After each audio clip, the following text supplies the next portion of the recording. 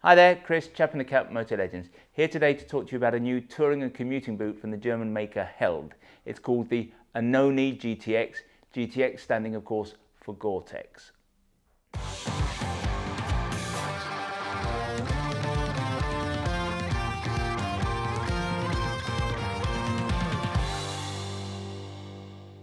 So during the lockdown earlier this year, Graham and I were doing loads of reviews. We were doing at one stage at least one review a day. And as part of that phase, we did a series of reviews of commuting and touring outfits for a certain amount of money. For an unlimited budget, what would you buy? And then for a budget of 2.5 and then 1.5 and so on.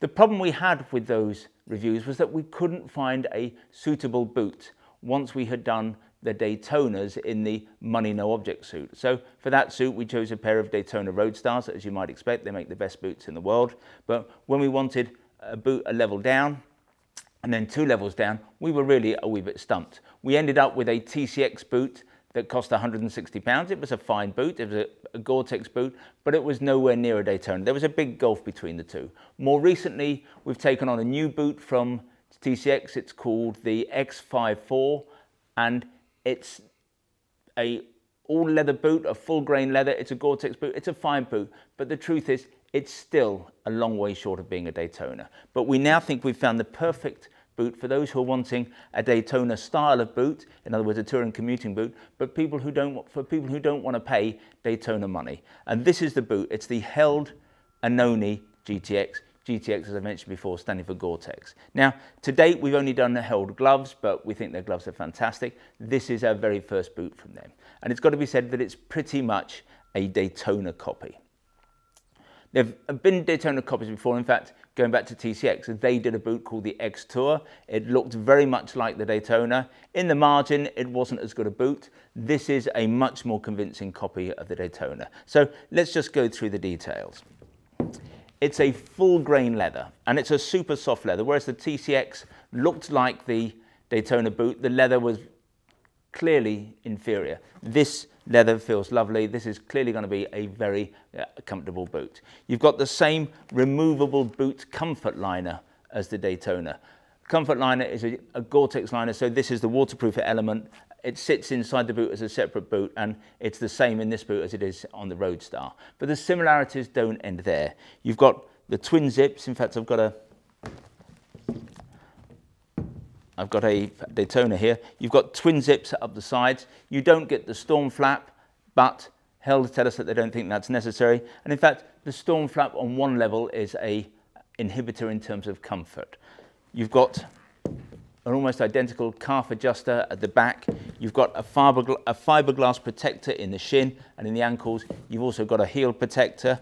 Other similarities, you've got this Concertina paneling here. That's for comfort and articulation. The same on the back here.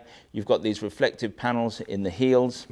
You've got a gear change pad as well. You've got a shank in the sole. Now, Held don't talk about this in the way that Daytona always do. They talk about a galvanized steel shank, but there's clearly something in the Held boot because it is every bit as strong as the Daytona. It's going to be an immensely strong boot. If something drove over that, the boot, I can assure you, is not going to crush. It's got an anti-slip sole, and the sole is a Vibram sole. In truth, it's got to be said that this boot is in everything but name. It's a Daytona.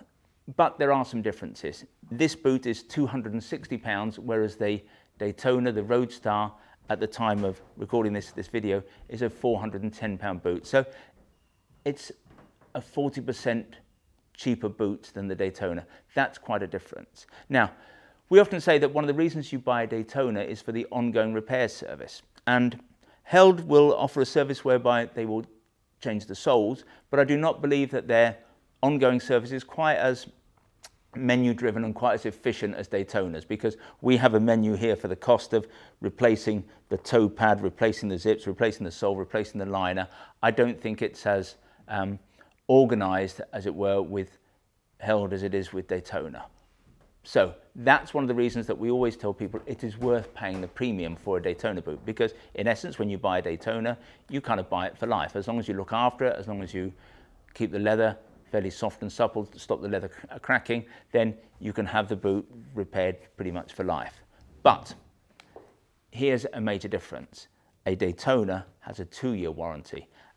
A Held boot, provided you register it with Held, you get a 5-year warranty.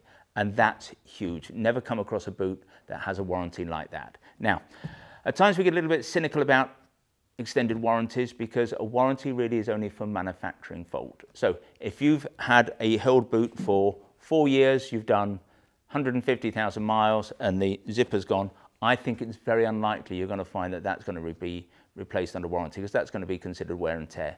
But the area, and it's the key area with a motorcycle boot, the area where I think you can always rely on the warranty is going to be waterproofing. So the issue is that if on a Daytona boot, after 3 years, if it starts to leak, it's very rare, but if it did, then that wouldn't be a warranty issue.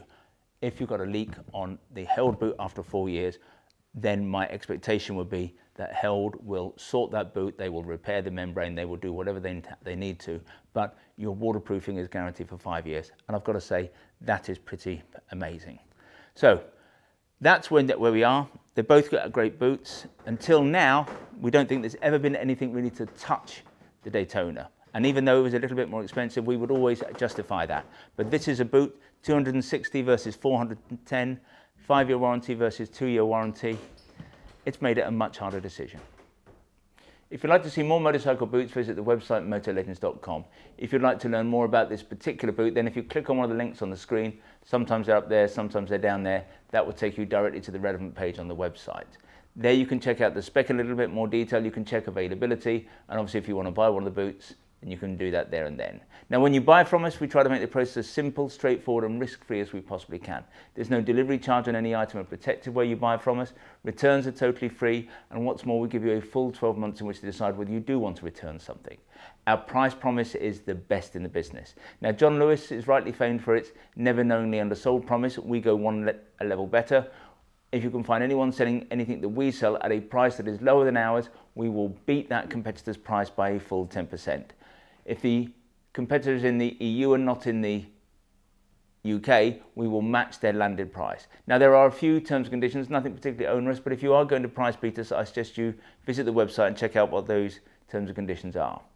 If in the future you'd like to receive bulletins from us about new products, then if you go to the website, at the top of every page, there's a piece of script that says newsletter, sign up. Click on there, within seconds you'll be in business. If, however, you prefer to get your information videographically, that is to say in this form, we'd be delighted if you want to become a subscriber to our YouTube channel, and you can do that by clicking on the button below. Now this year, 2020, before the end of the year, we're going to be giving away a motorbike to one of our YouTube subscribers. We're calling it a Steve McQueen tribute bike. It's based on a Mux 125cc machine. It's a lovely little cutie. You can read more about it on the front page of our website or on the home page of our YouTube channel. Finally, I'd like to make a play for our little shop here at Guildford.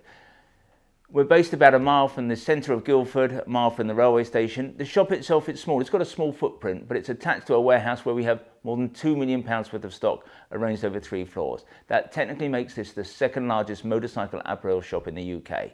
But we think that we are far more than just the amount of stock we have here in the building. We're all about service, we're all about personal fitting. If you want to check us out, visit Trustpilot. We have the highest 5-star ranking in the business. We'll serve you only the finest illy Italian coffee or a proper Yorkshire tea served in a proper teapot. And if you're lucky, you might even get to sample one of Sean's mum's delicious motorcycle-shaped shortbread biscuits. Anyway, this has been Chris. I hope to talk to you again soon.